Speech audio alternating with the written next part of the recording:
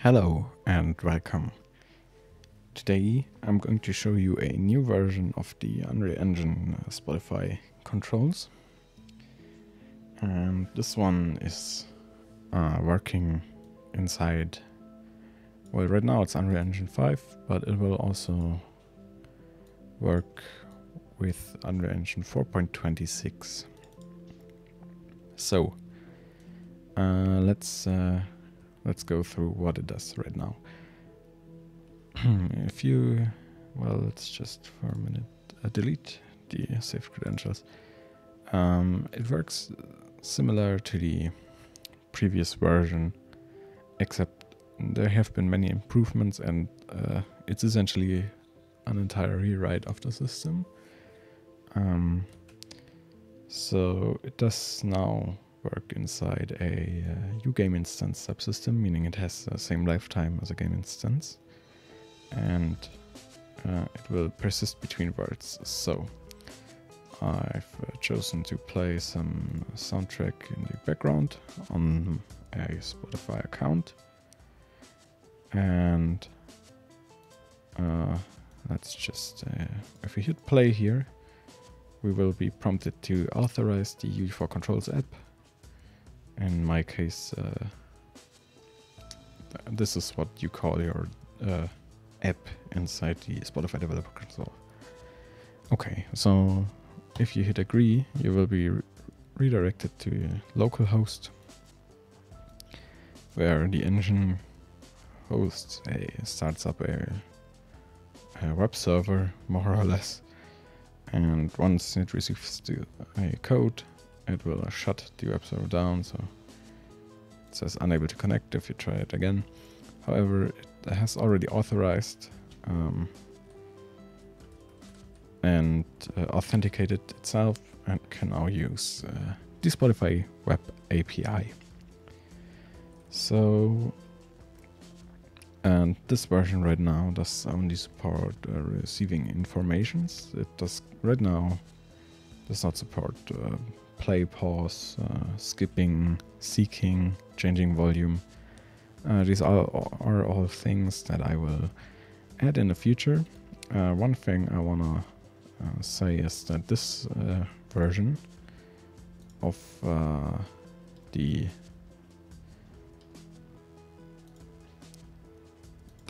version of the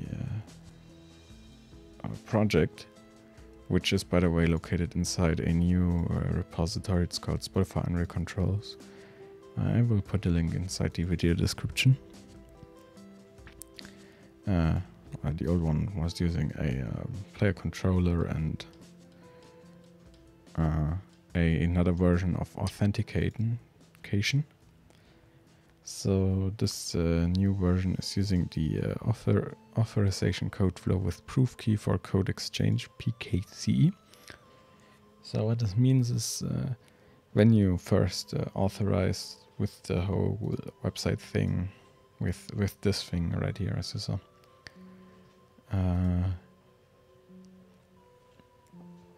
the engine creates a verifier, which is a random string. In my case, I made it 64 characters long, and it then gets hashed using SHA-256, and then base64 encoded and sent. And then once you receive the auth code from the project, not from the project, from the redirect. So in this case, the code is whatever you can see here. Once this is retrieved, you then need to exchange it for an access token, as it says here. And for this, you need the verifier. What this means is that you don't need to embed your secret key of your application into your game or whatever you're working on that requires a Spotify connection for some reason. This is good because with a secret key, someone else could be making API requests that you do not want them to, and possibly do bad things. I'm no expert on the matter, but I guess it's better to just have the whatever flow they were calling it here, the PKC. So that is one thing. I will also make it a bit more accessible, meaning the idea is that you go into your project settings, and then in here you have one of these categories where you can make your settings so that you don't have to input your client key. And you can set these things all up manually. The way it's working inside here, so if I go out of play and now hit play again, it saves the credentials and will authorize using the refresh key, which does not expire unless a user revokes it manually. So you can bind to this event, and then this is called every 1 second, or about every 1 second. So every 1 second it polls the API essentially, and then it updates all these things right now. As you can see, if let's go back to the browser. So I can, if I skip forward a bit, whenever it receives a new update, it'll update. If I let's just skip to the next song,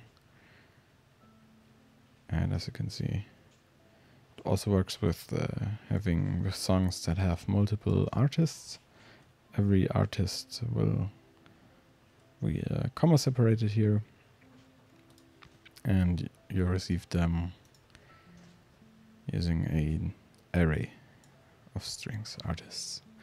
Okay, so that's it for now. Only wanted to let everyone know that I'm working on a new version of this project, and it's already somewhat usable. Yeah, you can access it at this link, which again I will put inside the video description. Okay, see you.